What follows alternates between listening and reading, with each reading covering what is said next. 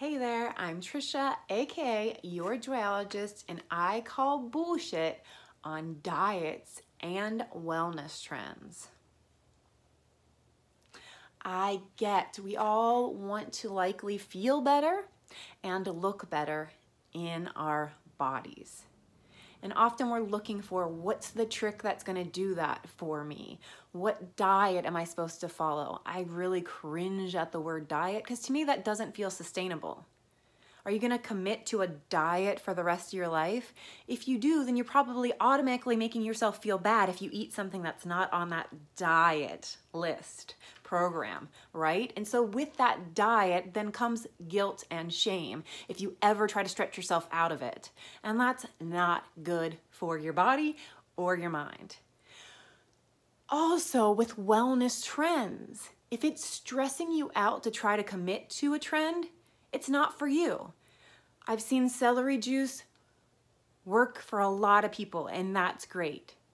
If it's causing you stress to get to the store to buy the celery to make it every morning and abide by the celery juice rules, then it's not for you. If anything is causing you more stress than it is positivity and good feelings in your body and your mind, it's not for you right now.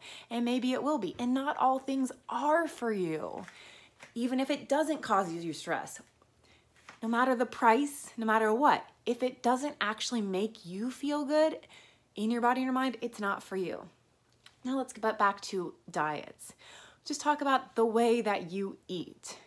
There's so many different people out there that will tell you this is paleo is the best way, vegetarian is the best way, this is the best way, even if it doesn't have to do with human rights. Like, what is best for your body? And all of our bodies are different. I studied nutritional school and we learned about bioindividuality, which means that there's so many different things that make up what's gonna work for one person and what's gonna work for another.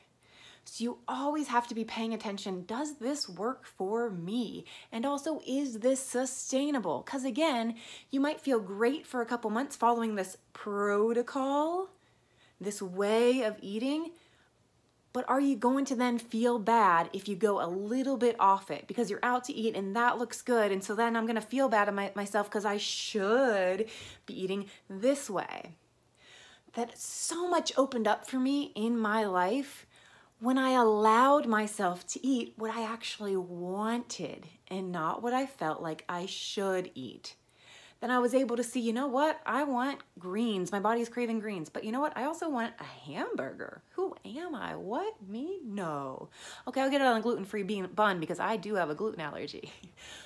But it's so amazing. I'm allowed to eat potato chips and French fries. And I pay attention, that store's French fries don't make me feel good. And they don't even taste good enough for me to get. These ones, oh my God, they taste so good. And I feel good after eating them. But I'm able to be present to not just, I'm stuffing my face with French fries because I'm allowed, whatever, I'm cheating, it's my cheat day, or I'm having fun today, so whatever, because what comes with that then is later shame and guilt. I allow myself to have what I want, and I feel good. And some days I just want smoothies, and I do want lots of greens. And some days I want a baked good.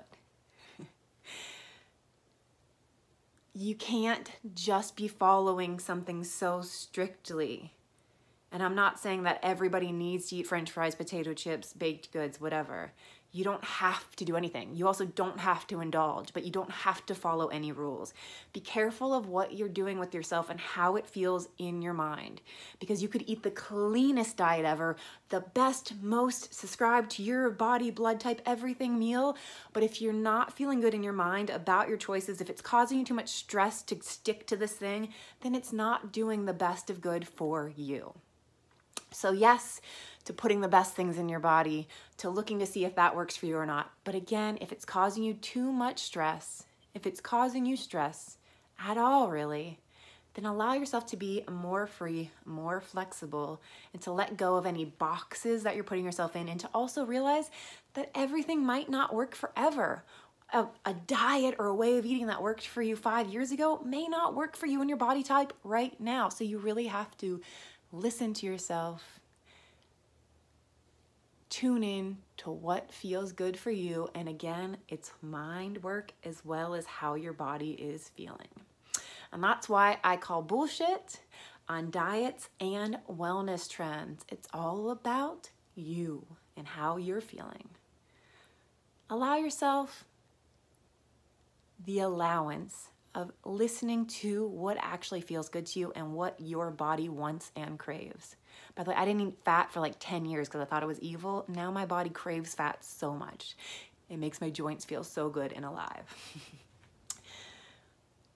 Subscribe, comment, follow me at Your Joyologist, and make sure to tune into my podcast. Every Monday, a new episode goes live with someone that intrigues and inspires me. Claim It is the podcast name. Tune into you.